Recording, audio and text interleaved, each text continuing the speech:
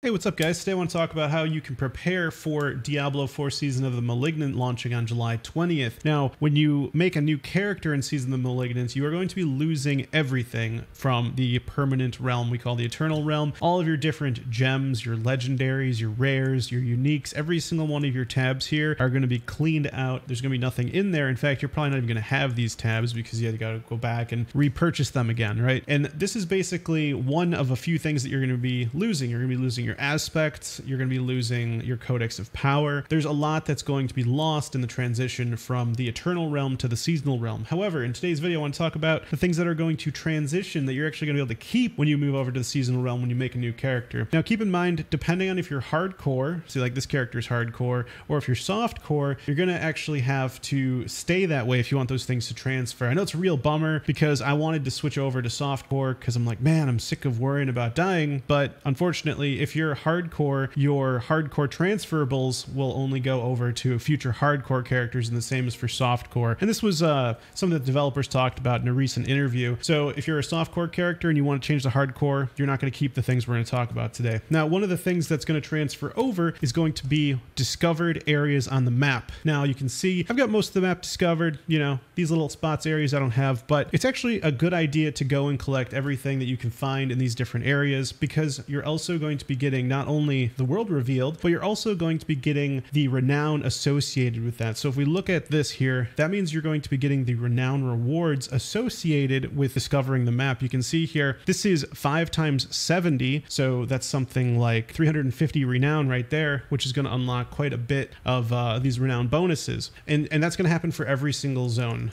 So you're going to want to, right now, to prepare for season 1, explore every part of the zone so you can get a lot of that renown, but also you're going to be able to actually see exactly where these waypoints are going to be, so you can go gather those much easier come Season of the Malignant. Now, what else you're going to keep is waypoints. So not all of them, but capital city waypoints. In a recent interview, developers said that we'll be keeping the major city waypoints. So that includes Zarbinzat, Kiovashad, I think Saragar is the capital. So all the capital cities of each of the zones you will be keeping. So I believe that's Gaia Kol. So you're going to be keeping those waypoints going into Season of the Malignant, Season 1. However, you're not going to get these sort of smaller towns. You're not going to get Nevask. You're not going to get the Tree of Whispers. Maybe you will. I don't know. That's not a capital city, so I don't think we're going to be keeping that. But keep that in mind. You want to have the map revealed so you can go easily get those waypoints as well. Now, one of the most sort of tedious tasks in Diablo 4, in my opinion, is getting these altars of Lilith. And the developers kind of went back and forth whether or not these were going to transfer from the Eternal Realm over to the Seasonal Realm. And finally, they confirmed for us we're going to be keeping altars of Lilith as we go over to the Seasonal Realm. I'm so happy about that. So one thing you're going to want to do to prepare for Season of the Malignant is go out and get all of your altars of Lilith if you haven't already. And the reason you want to do this is, number one, you're going to be able to keep the renown associated with it. You can see here, this is 340 renown for Hawazar. We've got 310 renown for Kyrgyzstan. And again, that's going to actually help you get some of these bonuses, which are really important. You want that skill point, the extra potion capacity, 2 skill points now, max obols and paragon points. So you're absolutely going to want to do this renown, at least have this for the renown. But also, altars of Lilith themselves actually offer stats like +2 strength for all characters, +2 intelligence, and so on. But also there's other bonuses as well. I know some altars of Lilith increase your max obols, etc. So it's definitely worth doing, and it adds up, especially when you're trying to unlock nodes on the paragon board, trying to reach those requirements, right? Or even just make your character stronger, because there's so many bonuses you get by having extra stats. So those 2 things are going to be transferring over, or I guess